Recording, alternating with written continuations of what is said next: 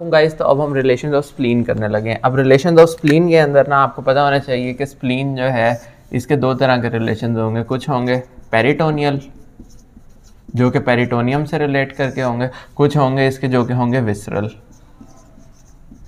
अब विसरल के अंदर फिर आपके पास क्या होंगे, आपके पास विसरल में फिर आपके पास एंटीरियर हो जाएंगे और पोस्टीरियर हो जाएंगे। अब एंटीरियर में आपको पता है इसके आगे स्प्लीन के आगे ना सिर्फ डायाफ्राम होती है, तो इसलिए एंटीरियर सरफेस को हम कह देंगे डायाफ्रागमेटिक सरफेस, जिसका हम रिलेशंस की डायग्राम बताएंगे। पोस्टीरियर के अंदर बहुत सारे ऑर्गन्स आ जाएंगे, उसको हम आगे फर्दर देखते हैं। अब जो पेरिटोनियल रिलेशंस है ना उसकी सबसे पहले बात करते हैं। तो सबसे पहले उसके लिए मैं क्या करता हूँ, यहाँ पे ही ना स्प्लीन बना दी, ठीक है। इसके अलावा इससे रिलेट मैंने जो करनी है चीज़ें उनको भी बना देता हूँ। चलो और रेड से ही बना देता हूँ ऑर्गन्स। तो यहाँ पे करके आपके पास क्या आ रहा है,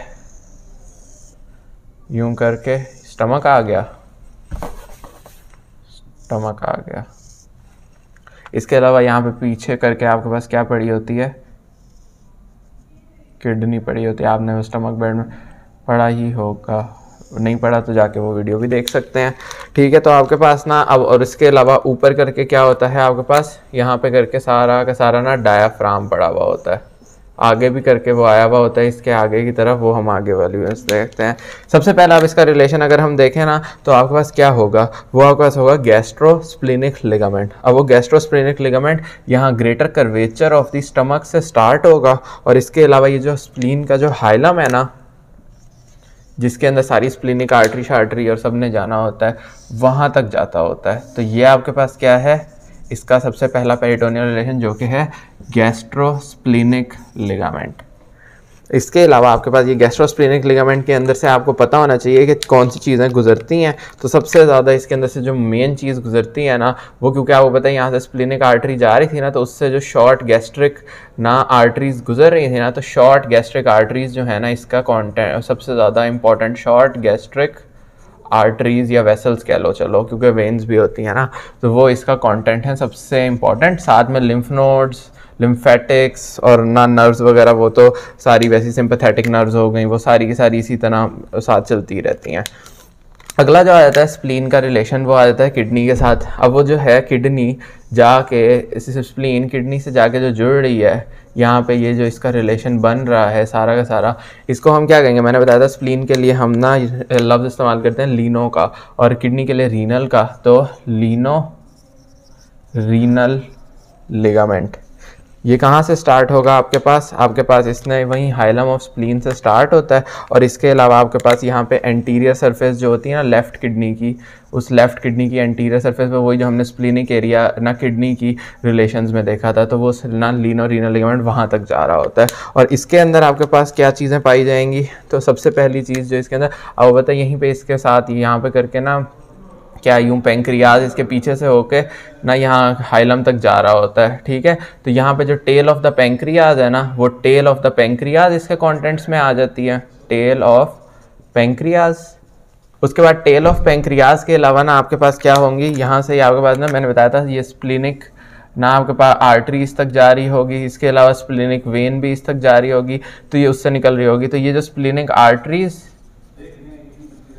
एंड वेन या स्प्लीनिक वेसल्स हैं, ये भी आपके पास इसके ना कंटेंट्स में आ जाएंगी। तो ये लीनो रीनल लिगामेंट की टेल ऑफ है, और ये एमसीक्यू में बातें आती होती हैं। इसके अलावा अगर हम देखें तो एक आ जाता है यहाँ पे, आपको पता है नीचे करके क्या पड़ा हुआ है, यहीं से मैंने बताया था कि यूं करके ना ये second part of the duodenum, ये ट्रांसवर्स कॉलन पड़ा हुआ होता है, और ये यूं करके ना यूं कॉलन आ रहा है।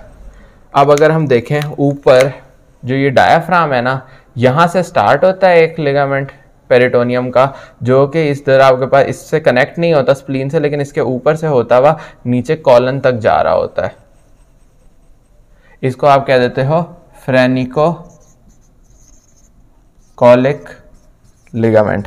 और ये फ्रेनिकोकॉलिक लिगामेंट जो है ना, ये आपका स्प्लीनिक फ्लेक्सर तक जा रहा होता है और फ्रॉम दी डायाफ्राम। और इसका काम मेनली क्या होता है कि आपके पास ना जब स्प्लीन बहुत ज़्यादा एनलार्ज हो जाए ना, तो इसको ये डाउनवर्ड डिस्प्लेस होने लग जाती है। तो ये फ्रेनिकोकॉलिक लिगामेंट जो सामने होता है ना, वो उसको डाउनवर्ड डिस्प्लेसमेंट को प्रिवेंट कर देता है। तो ये ओवरऑल हो गए हैं पेरिटोनियल ना रिलेशंस ऑफ स्प्लीन।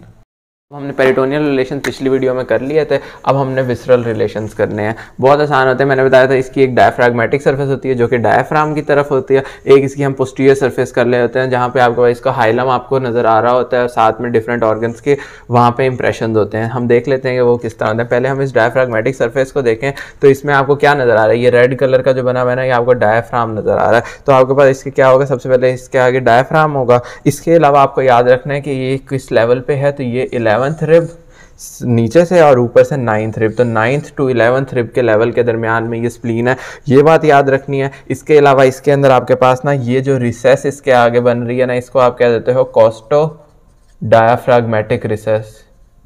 ये आप लोगों ने ना उसमें पढ़ी होगी, लंग्स जब पढ़ा होगा। तो कोस्टो डायाफ्राग्मेटिक रिसेस, ऊपर ये क्या है आपके पास आ रहा, ये आपके पास लेफ्ट लंग आ रहा है ऊपर से।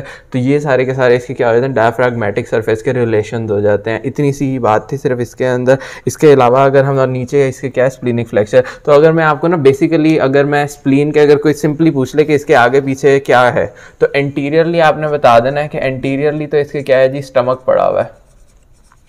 वो भी मोस्टली इसका फंडस पड़ा हुआ होता है स्टमक का एंटीरियरली। इसके अलावा पोस्टीरियरली अगर कोई पूछ ले तो आपने बता देना है कि डायाफ्राम होता है, ये डायाफ्राम वाला। इसके अलावा अगर कोई पूछे इंफीरियरली क्या होता है, तो इंफीरियरली इसके होता है स्प्लीनिक फ्लेक्चर, स्प्लीनिक फ्लेक्चर।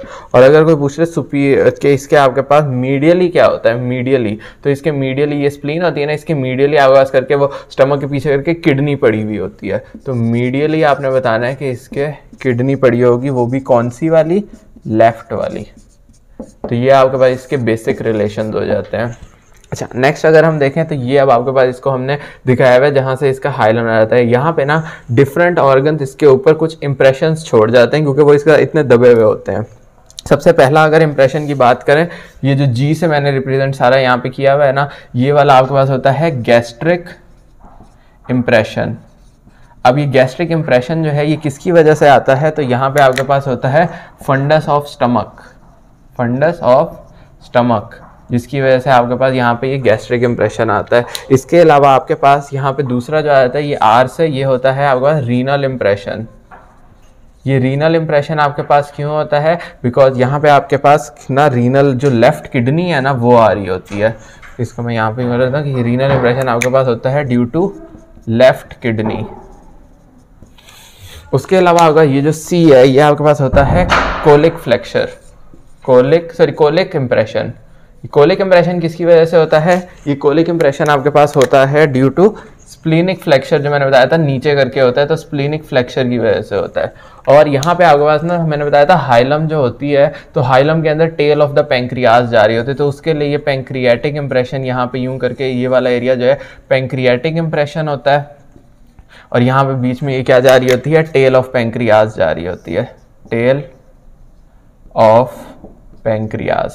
इसके अलावा बाकी हाइलम में से क्या जा रहा होता है, या आपके पास यहाँ पे ना ये स्प्लेनिक लिम्फ नोड्स हो जाते हैं जो कि वो आ जाते हैं, या पेंक्रियाटिक और स्प्लेनिक लिम्फ नोड्स भी इनको हम कहते हैं। इसके अलावा स्प्लीनिक वेन, स्प्लीनिक आर्टरी, ठीक है। यहाँ पे एक और चीज़ भी आ जाती है, वो उसकी ज़्यादा कोई डिटेल है नहीं, बस इस तरह छोटी छोटी ब्रांचेज हो जाती है ना, वो स्प्लीनिक आर्टरी भी डिवाइड हो जाती है, इस वजह से यहाँ पे ज़्यादा सारी दिखा दी हुई हैं। तो ये आपका ओवरऑल हो गए हैं relation of spleen. Thank you.